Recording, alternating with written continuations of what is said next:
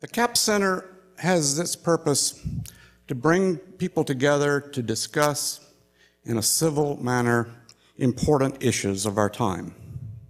It's an outreach of the University of California at Santa Barbara to engage the public in important conversation about major ethical, moral issues that confront all of us in today's world. These lectures are part of a larger program at the CAP Center, and recently we have slightly changed the name of the CAP Center, and I want to alert you to that. The new name of the CAP Center officially is the Walter H. Capps Center for the Study of Ethics, Religion, and Public Life. The word ethics has been inserted because so many people have asked us to address larger ethical issues, some that are explicitly not religious, some that are of course religious, depending on how you define the word religious. But clearly, one of the new thrusts for the CAP Center is to broaden the scope of issues that we will be focusing upon. And I think if you check the program that is on your seat, you'll see for this fall the kinds of lectures that we will be providing here, mostly here at Victoria Hall. You might take that home with you and keep in mind the dates. And of course, I always encourage you to take a look at our website, www.capcenter.ucsb.edu, and you'll see lots of things, including the fact, aside from our programs, you'll also see that we raise money. We are delighted to have been the beneficiary of a very prestigious award from the National Endowment for the Humanities, $500,000 2 years ago. That's the good news. The bad news is that we have to raise $3 for every $1 they give us. And of course we do solicit funds for the continued support and what we hope will be the perpetual support for this kind of outreach to the public in the Central Coast and Santa Barbara area. Another thing that we do at the CAP Center is to have a visiting professor 1 quarter each academic year, the CAPS visiting professor, who teaches what we call the CAPS Seminar. And the CAPS Seminar is a seminar of graduate students and selected undergraduate students who have good records of achievement, which is also open to the public if people would like to sit in. And that seminar focuses upon some kind of major issue of the time. And this year, I'm delighted to introduce our CAPS visiting professor, and that's Professor Colleen McDaniel, who is sitting right down here.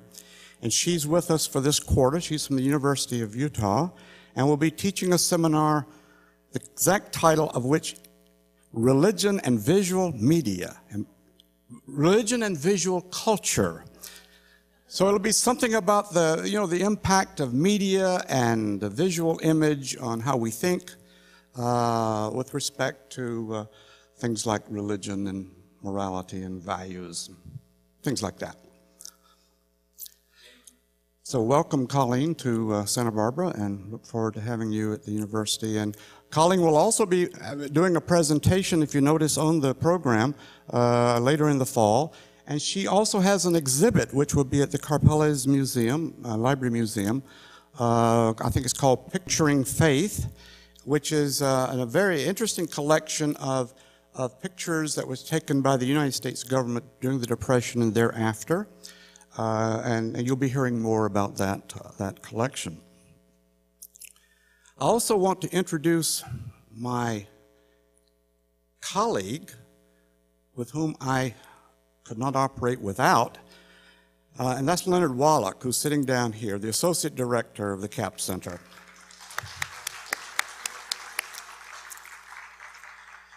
And I also want to introduce the new chair of the Department of Religious Studies, a post that I used to hold, but I'm now on sabbatical and doing less things. But the new chair of the Department of Religious Studies is David White, who is sitting over here.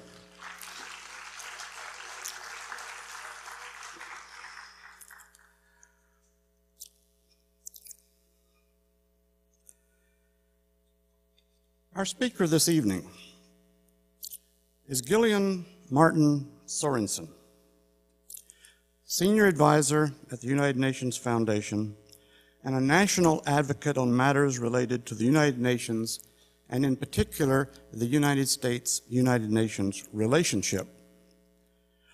She addresses audiences as diverse as Rotary International, the Air Force Academy, university students, staff and members of Congress, newspaper editorial writers, and television correspondents. In her capacity in charge of external relations at the United Nations, she in the past was responsible for outreach to civil society, including non-governmental organizations around the world. She was the contact point for the Secretary General in relation between the United Nations and parliamentarians, the academic world, religious leaders, and other groups committed to peace, justice, development, and human rights. As a member of the Secretary General's inner circle, she had a role in his communication strategy as well as schedule planning. Prior to that assignment, Mrs. Sorensen served for 4 years, 1993-1996, as Special Advisor for Public Policy to the Secretary General of the United Nations. As the official overseeing the global commemoration, she led the planning of conferences, debates, documentaries, concerts, and exhibits, the preparation of books and curricular materials, and the coordination of the UN 50 summit at headquarters in New York, in which 180 presidents and prime ministers participated. Mrs. Sorensen earlier served for over 12 years on appointment by Mayor Edward Koch as New York City's Commissioner for the United Nations and Consular Corps, head of the city's liaison with the world's largest diplomatic community.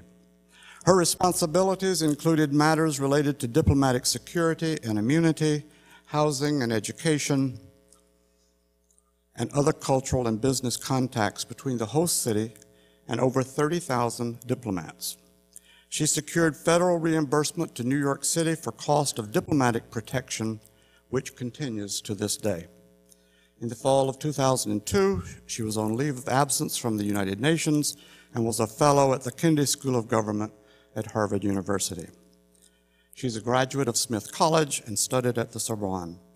She's a member of the Council on Foreign Relations, the Women's Forum, and the Women's Foreign Policy Group. She previously served as a board member of the Corporation for Public Broadcasting on appointment by the President of the United States. In addition to her public service, she's been active in politics and was a delegate to 3 national presidential conventions. Some kind of conversation. Tonight she will speak on the topic, the United States and the United Nations. Can this marriage be saved? Please join me in welcoming Gillian Sorensen.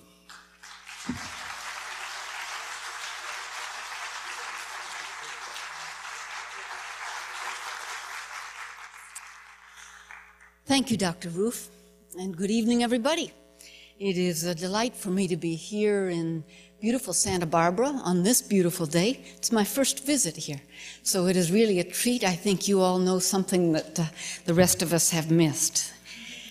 And I'm very honored and happy to be here at this event sponsored by the CAPS Center for Ethics, Religion, and Public Life. I congratulate you, Dr. Roof, for all that you have done, for your inspired leadership and launching this important new initiative.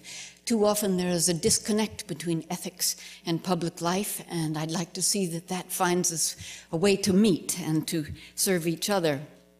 And I'm very happy to see here some of my friends from the United Nations Association and from PAX 2100 and from Direct Relief International and from the Santa Barbara Committee on Foreign Relations, and of course thanks to UC Santa Barbara for supporting this as well. I am, as I said to someone earlier this evening, riding the circuit. I left the United Nations after many, many years last October, and the reason I'm doing that is because it had become painfully clear to me that there was a gap, if not a chasm, between the United Nations itself and the American public, or the understanding in the American public of what the UN was and did, and what our stake was in its success. So I've had the opportunity in this last year to travel to all parts of the country, north, south, east, and west, and all kinds of audiences, from church basements to enormous convention halls, to talk about just this. Now, the title of my talk, "The US and the UN, Can This Marriage Be Saved?" is only half in jest. And I will answer it at once and say, yes, of course it can be saved, and of course it must be. But I will acknowledge that this long marriage is under strain and perhaps in need of therapy. At the outset, let me admit my bias. I was, for these last 12 years, an international civil servant appointed by the Secretary General, actually 2 in succession. And I was an international civil servant who happened to be American. So what I bring to this discussion is a sort of inside-outside perspective of one who's worked there for many years, but has watched the US-UN issue at close hand. I am, you clearly would understand, a devoted supporter of the UN, but not uncritical.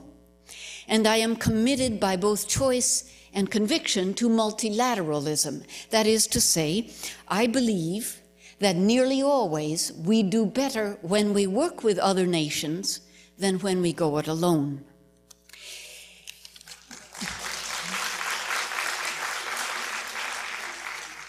Next year will mark the 60th anniversary of the UN's birth.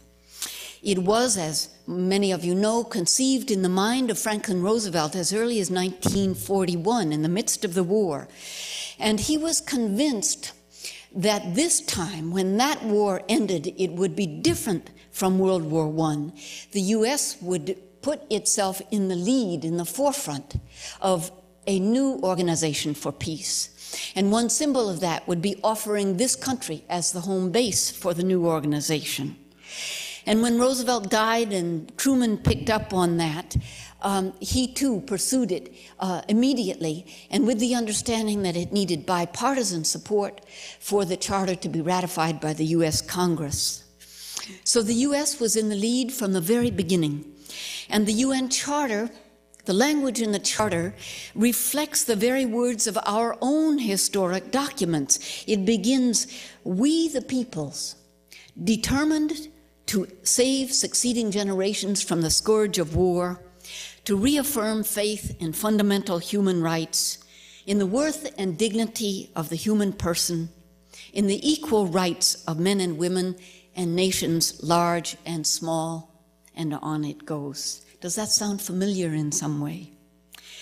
The framework, the brilliant framework of our founders still stands. You know it well, I'm sure, the Security Council, the General Assembly, Trusteeship Council, and the Secretariat, and the International Court of Justice in The Hague. And those original functions, especially peace and security, still stand, but the founders could hardly have imagined the vast and diverse array of responsibilities that the UN attends to today. In 1945, there were just 51 member states. Now that number is 191. We consider it to be universal coverage of all the earth. And despite its flaws and imperfections, for millions around the world, the UN embodies their hopes and aspirations. And for most people, it is understood that the UN can serve both the national interest as well as the global interest. At a time when news coverage is consumed by Iraq, and we'll come back to that, we have to, it is useful to recall some unwritten stories of the UN at work. And I'll move quickly through this little litany, but I want to frame it I want to put it in the larger frame. You know, of course, of peacekeeping. That's what gets the headlines. Did you know there are 15 peacekeeping missions underway today? In the Congo, in Liberia, in East Timor, on the border of India and Pakistan in Kashmir, and so on and so on. Do you recall the work of the United Nations in disarmament, nuclear arms, chemical and biological weapons, banning of landmines, and the trade in small arms as well? It's good to remember UN's work in development, that is, helping the poorest of the poor, in promoting good governance and also free and fair elections, as well as helping the poor have clean water and elementary education and so forth. Do you remember the UN's work in human rights? Not just setting norms and standards as they did in the beginning, but putting the spotlight on the worst offenders and calling people to account and speaking up for those who are unjustly imprisoned. And do remember the UN's work on humanitarian relief. Today, looking after 20 million refugees, giving them safety and shelter and food until they can return home in safety.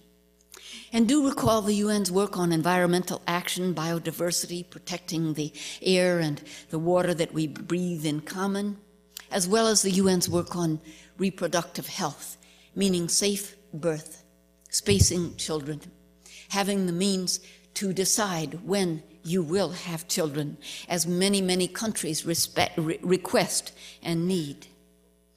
I hardly need mention the UNICEF's remarkable work on the protection and health of children, or the World Health Organization on the public health issues of AIDS and malaria and SARS and tuberculosis and so on, and the World Food Programme's delivery of millions of tons of food to the famished, and even, I'll reach out to the cousins in the UN family, the International Postal Union, that allows us all to send a letter overseas and to know that it will indeed arrive. Recall, if you will, the UN's historic leadership on the issue of AIDS, convening the first global AIDS conference, which asked, indeed required, heads of state to address this scourge in their own countries. Think of the UN's work on behalf of the disabled and on behalf of the rights of women and so on. I could go on, but let me stop. It is, as it always has been, a forum for states large and small to confer, to debate, to persuade, to join forces, to share information, to publicize and dramatize their work and move us as a human race forward. Then, of course, there is the extended partnership of the UN with the universe of non-governmental organizations. There are 4,200 accredited to the UN in every area you can imagine, in peace and justice and human rights and health and so on and so on. And they all have their own deeply felt issues, and they too join forces and help us not only at headquarters, but also in home capitals and also on the front lines. They are, in the Secretary General's words, our essential partners. And then, of course, UN works with parliaments and congresses and others committed to this cause in an effort to extend the family, the universe of people who work, who care, and who understand that this must be a common cause. It is easy to dismiss this and to say that the US doesn't need such partners. But in an age when global crises clearly require global responses, how can we pretend that we can go it alone? The UN, for all its flaws, continues to serve as that central forum for action. These are all matters that cross borders without passports. Terrorism, certainly. The epidemics, the flows of refugees, the matters of the environment, and so on, all matters that no one nation can address alone. That is, in my mind, self-evident. And on many, indeed most of these issues, the US has over the years been active and committed, and often has been a leader, and has indeed benefited by sharing the burden, the risk, the cost, and we trust the benefit of joint action. It's often said that the US doesn't want to be the policeman of the world. Well, if not, then how better to share that responsibility than through the United Nations? Well, this long marriage, this 60-year marriage, has had its ups and downs from the beginning. Some have called it a love-hate relationship. But my concern is that this down is a little deeper than usual and a little more troubling than usual. Why, I would ask, is criticism of the UN today so harsh? Why does it seem to me sometimes that UN bashing has become a popular sport, and that politicians find it so easy to dismiss and denigrate the organization?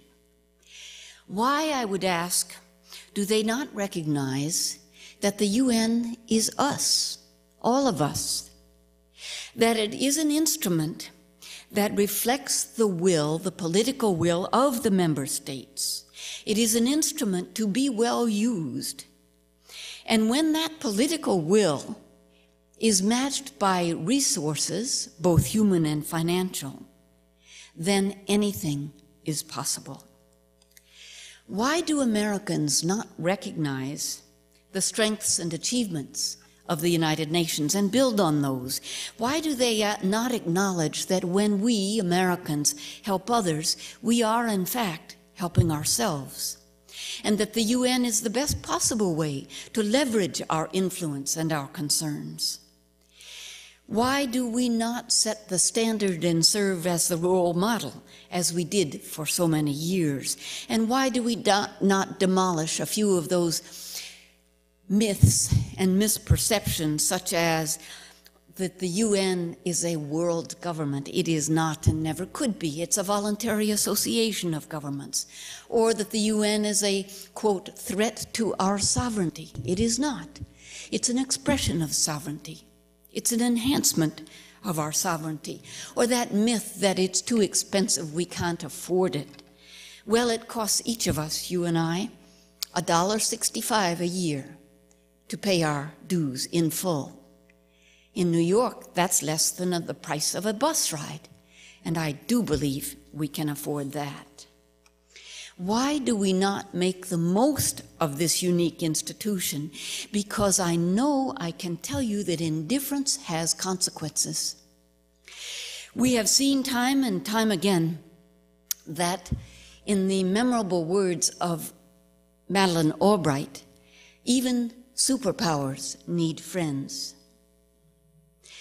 Today, we risk losing some of our best friends and allies and creating a distance between us and our future friends, as if we forget that dictatorships become democracies, that fragile democracies need help and support, that we ourselves went through 200 years and more to reach the point at which we are today. And our democracy had a few shaky moments in those early years. We have to acknowledge that we won't win the respect and cooperation of the rest of the world by military might alone. Indeed, we have military might, we have a lot of it. We have what they call hard power, economic power and military power to spare. Everyone knows that. But we have too seldom used that other precious resource, which I refer to as soft power. The power of persuasion, the power of example, the power of our moral authority, the power of our ideas and our values. Indifference has consequences, so does abdication of leadership. If we Americans are unwilling to exercise our historic leadership role in the United Nations and to fulfill the legal obligations, such as paying our dues and setting the standards in principle and practice, then I really believe that we are witness to the decline, the inevitable decline of America on the world scene. I've seen it time and again that berating the UN is weakening it and bleeding it out. We can strengthen it, we can make it better, and we can do so conveying to the American public that it is a dollar well spent, that it is one that fulfills our obligation as the world leader, indeed the richest nation in the world, but one that, as I said before, shares that burden. And then you have a world community that looks to the U.S. not with resentment or fear, not as a bully who demands this and says do that, but as a natural leader whose words and deeds and principles and practice inspire support and emulation and partnership. Why should we do this? Well, as they say today, because we can, because we are so fortunate. We're blessed with health and safety. We're protected on either side of our country by great oceans from the ravages of war. And yet, even superpowers need friends. It's easy to say the UN needs the US, that's true, but I believe that the US needs the UN as well. How in this global neighborhood should America be a good neighbor and use its vast powers in ways that inspire respect? How do we put our values forward and use in a constructive way our impressive diplomatic skill? We will not win the war in Iraq on military strength alone. In this debate on America and the world, we need to look hard at our own behavior. And in this, I walk on delicate ground because I know there are deeply held views, differences of opinion on this subject. But let me share with you, as a patriotic American, but also one who has served these many years inside UN, how it sometimes looks from there. And I would start by framing yet again a few questions we should ask ourselves. It is not unpatriotic to ask why America is feared and sometimes hated. It is not unpatriotic to ask questions about the war in Iraq and the far-reaching and unintended consequences that are carrying along into the uncertain future. It is important that we pose questions now based on what we do know as truth about what we did 2 years ago when we went to war. Because now we're in Iraq in a situation of our own making.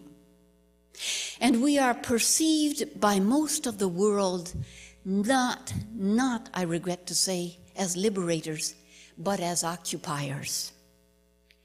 We are perceived as a Goliath, and the war on terrorism is perceived by many, and I choose my words with care, as not just a war on Iraq, but a war on Islam. We went to war, it now is clear, on evidence that was flawed or false. We went to war on a date that was predetermined, regardless of what was going to happen in the Security Council debate.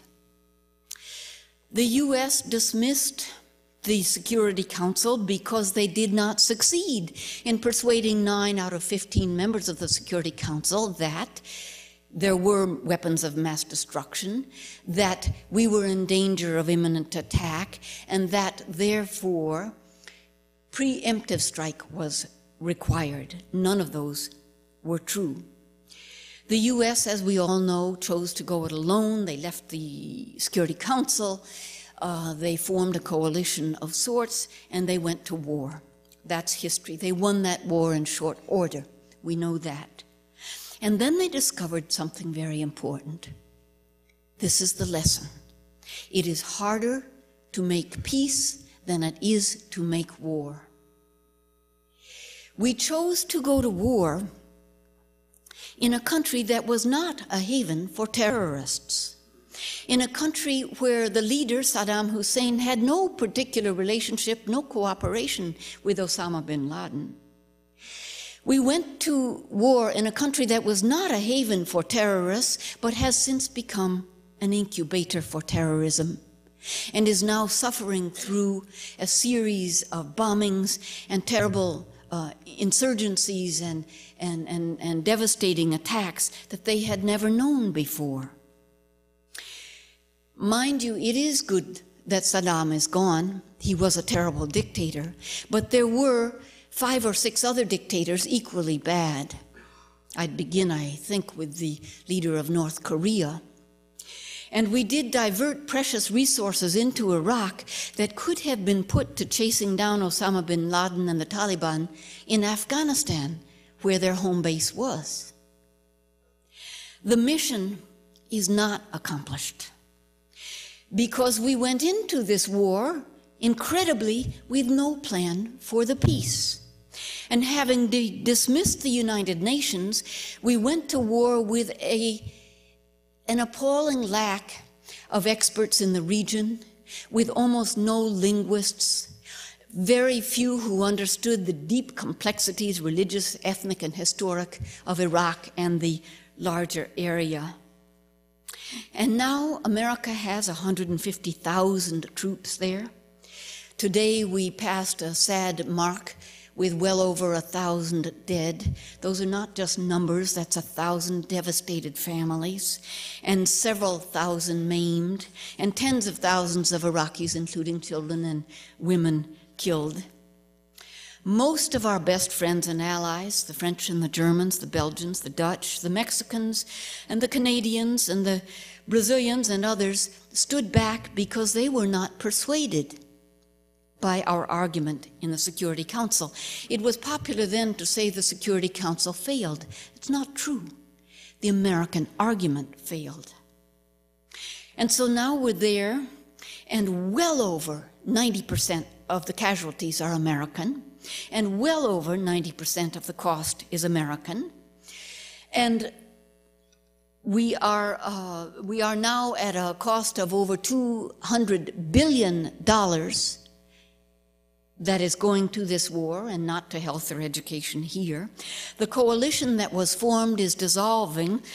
The small contingents from the Dominican Republic and from Thailand and from Spain and from Italy have withdrawn, and the small contingents from Poland are nearly bringing down their prime minister because the public disagrees so deeply, and even Tony Blair is in danger of losing his seat because there's such division in the British public over their participation in this war.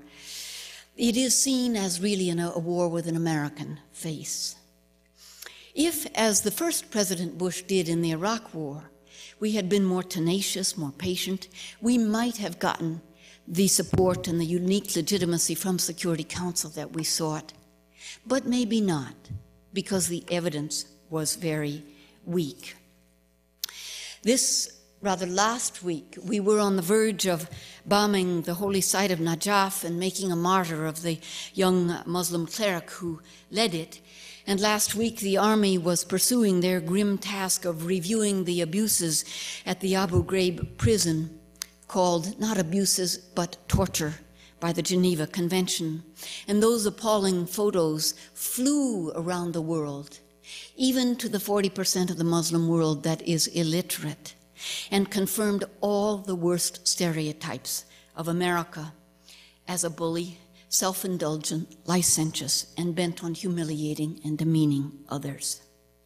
The image we hold dear of the good America, the generous America, the enlightened and just America, is not, I'm sorry to say, what much of the world is seeing today. And now, the U.S. returns to the UN and says, help. Can you help us? Can you help us with the drafting of the Constitution and the formation of the interim government and the restoration of the birth clinics that were devastated and the infant mortality rate is soaring, and the training of the civil police? And can you help us by sending your UN people out to the villages, not in the green zone, mind you, where they're protected by razor wire and concrete barriers, but out across the countryside to prepare for the first elections. Now they come to the UN recognizing the unique history and the wealth of talent, deep talent and knowledge that United Nations brings to bear and could have shared from the beginning had it been sought and respected. My friends, there is a lesson here. The US cannot use the UN as an organization of convenience, just when it suits. The UN is not a lapdog. It has to be used as an organization of conviction, and that means through all the ups and downs, like a marriage. There are rough patches, and there are patches where you will disagree, where you won't win the debate, but you stay together because you know that in the long run, you have much to give each other. It is important to respect that and to stay through it and to persevere. That's the lesson we need to take to heart, we American citizens, and we need to convey that to our representatives in Congress and our leaders in the administration. We need to let them know that we know and we care and we vote. Well, what would a good neighbor do as a country? If you allow me this presumption, just briefly I'll mention a few things. As a country, it would be important that our principles and our practice match. America likes to promote and preach democracy. Yes, indeed. And yet, we support dictators time and again. Do you remember President Marcos in the Philippines? And President Pinochet in Chile? And President Mobutu in Zaire? And do you remember that Saddam Hussein was our man in Iraq for many years, and we supported him in the war between Iran and Iraq? And do you recall that it was, in fact, the Americans who trained and armed the early Taliban in Afghanistan, because at that moment they were fighting the Russians, the Soviets? The lesson in this is we need to take great care who our partners are. And we need to think long into the future and to remember that what America does and says is remembered and noted by everybody. We need, if I can be so bold, as to suggest that we need to keep our promises. Just one example. We promised that we would really help Afghanistan, did we not? Well, President Karzai is a remarkable man, but he's only able to function as the mayor of Kabul. Our promised delivery of both financial and human resources has barely come through, at the absolute minimum. And not for the first time. This happened once before, years back, that we essentially abandoned Afghanistan. If we make promises, we need to keep them. Another thing, we need to sign treaties. Why do I say that? Because there are now at least 11 major international treaties where the U.S. has been part of the drafting and the creation of those treaties from the beginning, not over days, mind you, but over weeks and years, months and years. And yet when it came time to ratify and sign and put in motion these treaties, we have stood back and said everybody else but not us. That's an example of what's called American exceptionalism. Let me quickly mention a couple of them. You'll be surprised. We have not signed the Comprehensive Test Ban Treaty on Nuclear Arms, the Convention to Ban Landmines, the Convention on the Rights of the Children, the Convention for the Elimination of Discrimination Against Women, the Kyoto Treaty on the Environment and Global Warming, and the Law of the Sea Treaty that protects the resources under the sea, which we all have in common. We have chosen not to sign the International Criminal Court and gone further and penalized, punished those countries that in their own best interests saw fit to sign on to the ICC. We did sign the Convention Against Genocide, but it took us 40 years to do so. Why can we not join the family of nations with the full understanding that these treaties are not perfect. You or I might disagree with point 5 or point 13 or whatever, but they are good. And they reflect the best that experts from all sides, including Americans, could bring to bear on that issue. And they move us as a human race forward. And yet, time and again, and I haven't gone through the whole list, we do not join. Why do we not pay our contribution, as we did for 3 decades, to the UN Fund for Population, for family planning? For the last 3 years, the Congress authorized that. The administration put a lock on it, and not a dime has gone for this important function. That's a pity. Why do we not listen better? And if I may use a word that I've heard said, but not always practiced, why can't we listen with humility? We're a mighty power. If we listen better, if we listen more quietly, if we convey a measure of respect to some other countries, large and small, it would serve us well. And why can we not hold our standards? We, as a country, believe that everyone deserves access to the law or a lawyer, even prisoners. And yet we hold prisoners in Guantanamo, many hundreds of them, without any communications or any representations. Why can we not contribute more to the poorest of the poor? It is true that although we like to think we're exceedingly generous, the fact is that of all the industrialized nations, we come in dead last in our contribution across the world. Why can we not educate Americans everywhere to look beyond our borders, to learn foreign languages, to embrace the possibilities for student exchange and visits of exchanges of local officials and teachers and business leaders, and promote sister city programs and encourage the Peace Corps? Why do we not more frequently tap into our local communities of refugees and invite them to come and speak about their experience, which is usually a powerful story, a compelling story of what they went through to come here?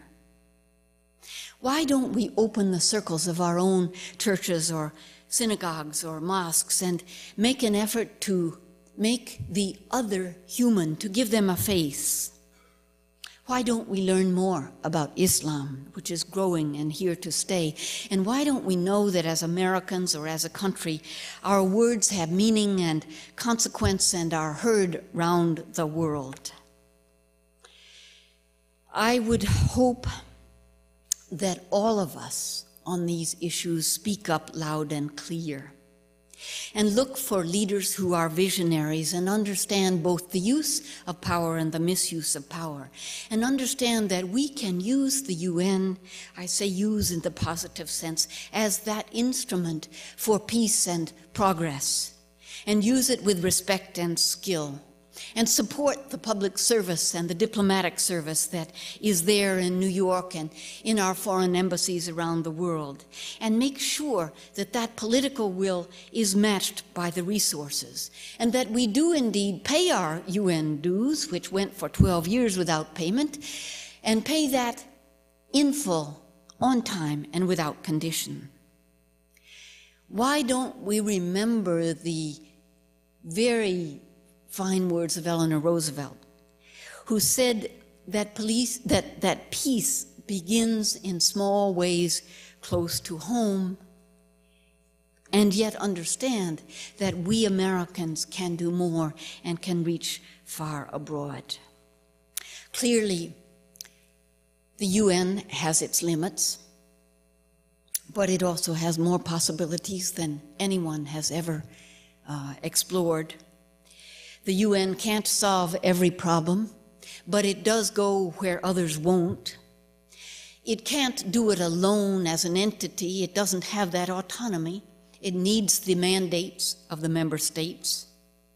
And when the US, when the superpower, when the leading member of Security Council, which is the US, are fully engaged and involved, and when leaders, whether it's college presidents or teachers or principals or religious leaders or members of Congress or people in the administration, including the president, when they talk about the UN with respect and not disdain, when they stop the cheap shot of ridiculing UN as if it didn't matter, as if we were the only nation that counted, when they speak of it with respect and therefore empower it and convey that respect to Americans at large and teach by example, if you will, then everything becomes more possible.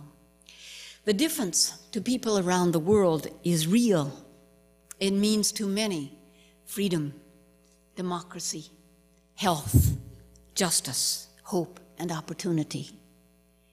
And that is the birthright, not just of Americans, not just of those of us fortunate to be born in this great democracy. That is the birthright of every child on earth.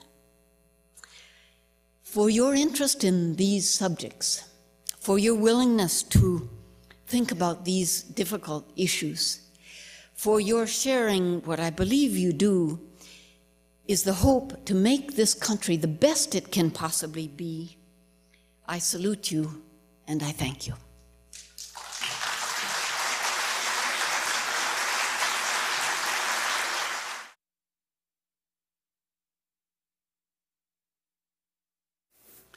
Yeah, first of all, thank you for that speech and that list of questions. I can't see. Oh, thank this. The light is in which many of those questions of the US government I've asked rhetorically myself. Is the UN going to have observers for the upcoming election to make sure that we actually get a government of the people, by the people, and for the people this time? Please. You mean the American election?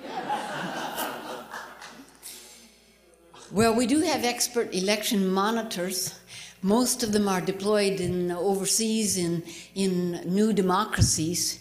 I don't think there will be UN election monitors in an official capacity, but believe me, everybody in the UN is watching this election with keen attention.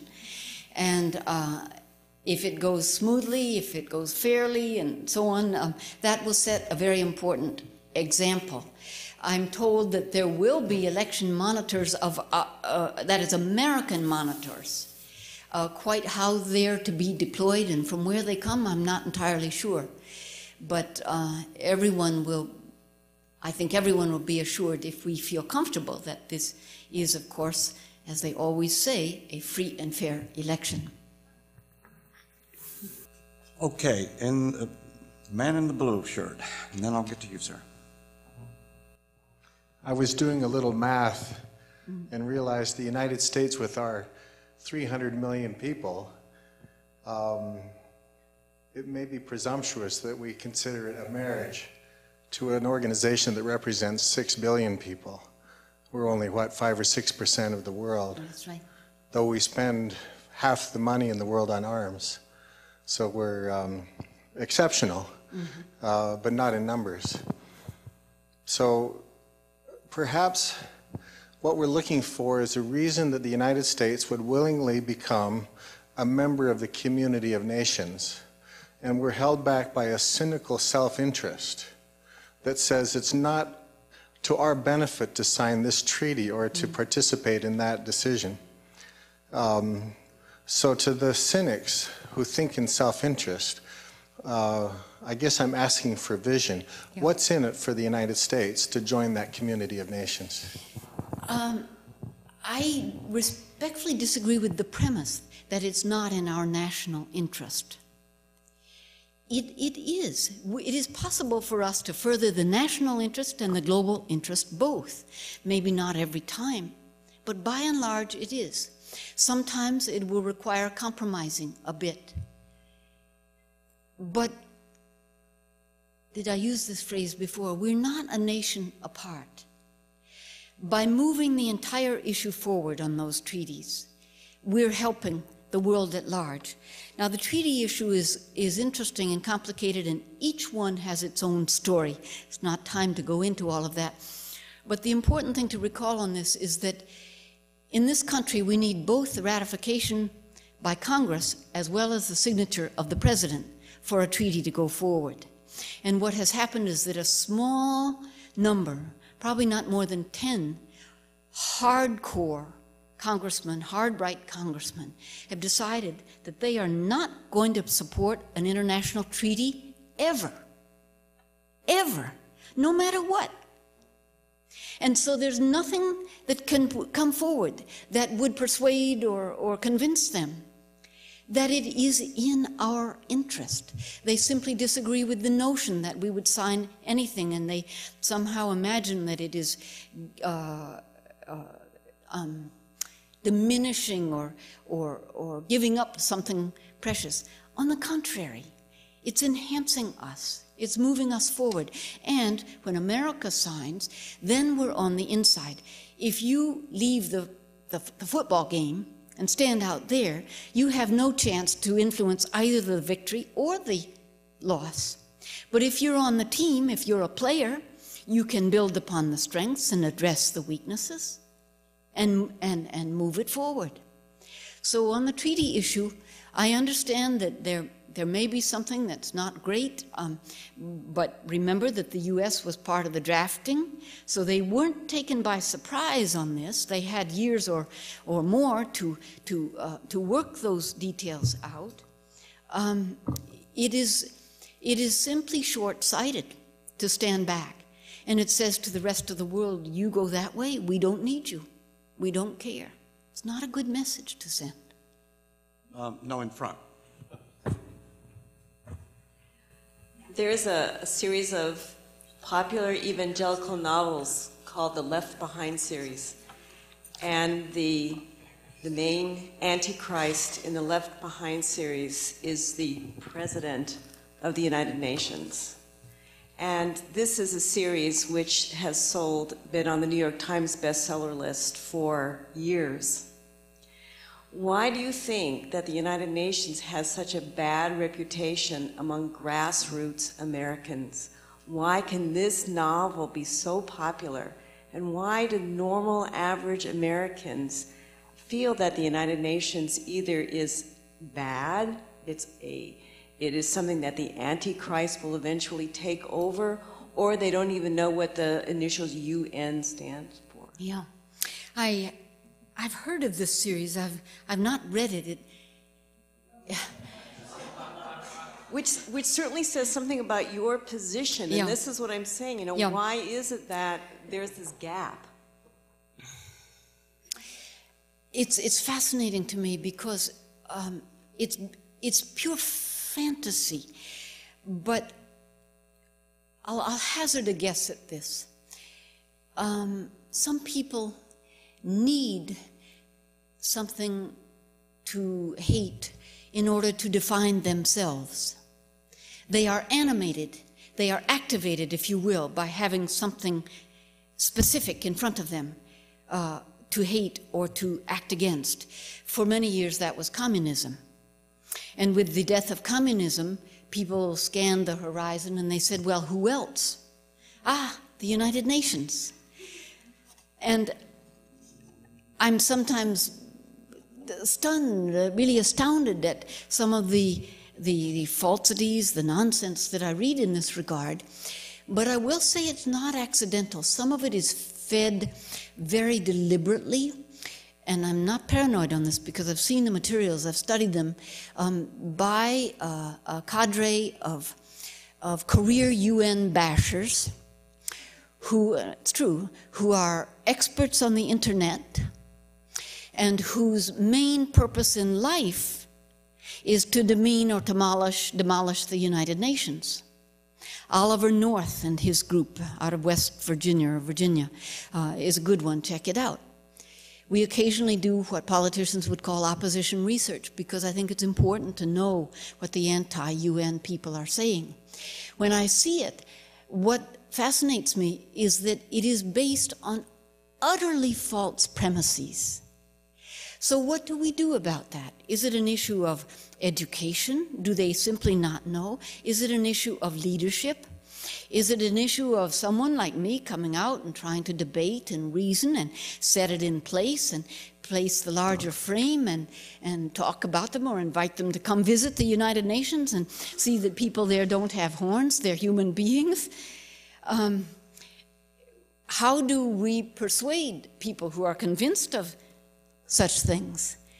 That the UN is an organization, I think I said earlier, it's a voluntary organization of governments that's trying to do good work. Do they find it threatening? Is it because there are foreigners there? Somebody said to me, oh, it's all those too many foreigners there. Well, yes, of course, that's the idea. How could they say such a thing? I mean, that the UN reflects the face of humanity. That's the very idea. To me, that's a joy. That's infinitely interesting and marvelous and stimulating. Why should that be a threat? To see those faces that don't look like mine and to come to know them as human beings and interesting people and people who actually share a lot of common cause with myself. Maybe these people are so strange and different they may come from Mars or some other place. This is one reason I'm making this circuit of speeches, and I do often talk to student groups, and not as often as I'd like to anti-UN groups. It's quite interesting when I do. There are a range of reasons why people disagree, but I have discovered that there is a core group that is convinced beyond reason, or should I say without reason, that the UN is a threat, and nothing will dissuade them. Not evidence, not proof, not discussion. There is no way they can be convinced, and there's no way they can have an open, thoughtful discussion about it. And at that point, you have to say, well, I'm sorry, I hope you'll come to see it another way, another day.